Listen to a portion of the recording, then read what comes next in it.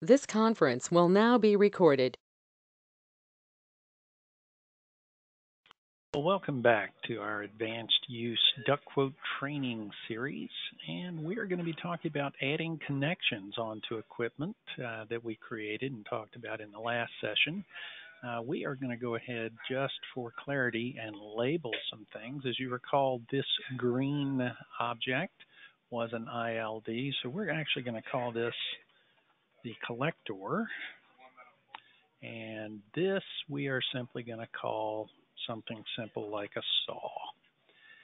All right, so that'll be our machine, and this will be our ILD. Remember that. And just as a reminder, an ILD can contain one outlet and one inlet as connectors, whereas a machine can only have outlets but can have as many of those as we want.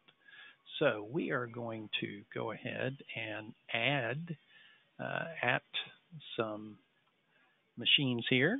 We're going to take that machine, and you'll notice down here at the bottom of the controls, we can add connections. So we're going to go ahead and click that.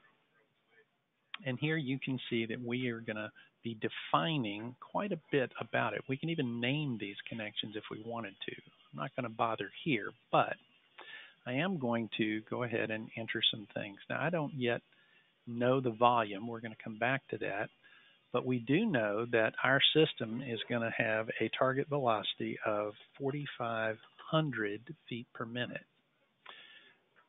We're not going to enter a pressure loss for the machine itself. If you're interested in that, simply hover over the question mark and it will explain it for you. But we're going to use a round as opposed to a rectangular. We can do a rectangular. We'll get into those later. And as far as the dimension goes, we're going to make this one a 5-inch connection. And we're going to use a hose adapter on this, and you'll see just what that does for us here in a moment. So here at the bottom, we'll click New Connection. Okay, and we're being reminded that we must have volume. So up here on volume, we've entered velocity, we've entered the diameter. So we don't have to know the volume. We can use the calculator button here, and it will fill that for us. So now we're going to click New Connection, and having checked that we have everything that we need, I'm going to place this one right here in the middle of the top, and I click. Now if we zoom in, you'll notice there's an arrow coming out of the red connection, and it shows the air movement coming out. So that is an outlet. I'm going to select the machine again, and just to show that we can have multiples, we're going to add another connection. And this one, instead of being 5, we're going to make this one 3 inches, which means we need to recalculate volume. And we'll put this one on the side. There we go. And now, just to make it realistic, we're going to move this somewhere else away from the collector. Okay?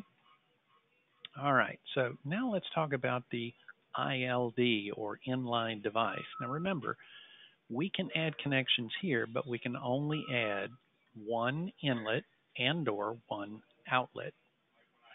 So again, if we select it in edit mode, we have an add connections button here. I'm going to go ahead and click add connection. You'll see that this is a little bit different. We don't have quite as much information to fill in. We do have to select whether it's an inlet or an outlet. In our case, for a collector, it'll be an inlet. The shape can be round or rectangular. Just for this purpose, we're going to use a rectangular. Okay, and so we're going to give it some dimensions. We're going to make this something nice and simple, like an 8 by 6. And then on the flange type, we're just going to have a flange with holes. Now again, if we click New Connection, I'm going to tilt this down so we're looking at the top, and we can place that connection anywhere on this. I'm going to place it right near the middle of the top. Okay. And as you can see, here we have a arrow pointing in, so we know that this is an inlet. Okay? So now let's talk about what we can do. We've actually got the connections here, so let's see what happens when we actually draw from these, because any connection on a piece of equipment is a starting point. So if we put ourselves in draw, I've made sure to choose US Duct. I'm not going to select a diameter. I want you to see what happens. If I click here, you notice I get guidelines coming up, and I'm just going to come up 5 feet.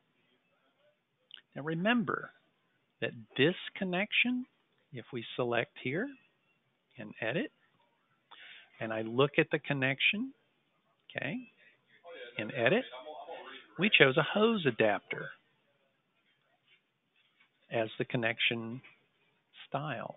And so we get flex hose. So if we continue drawing from that, they come up to about 12 feet. The next set will be, in fact, hard duct. And if we do the same thing down here, draw from our 3, come out, and we're just going to go 2 feet. And then we're going to turn up, and we're going to come up until we meet here. And now we'll join that and create a branch. Now, what happens if we draw from here over? Watch what happens. I get a snap line that shows when I am even with the connection. So it makes it easy to line things up in the drawing. And I'll get another snap line when I'm directly over the connection. But now be careful. I want everyone to watch closely. If we draw down and we see that we hit that and I click,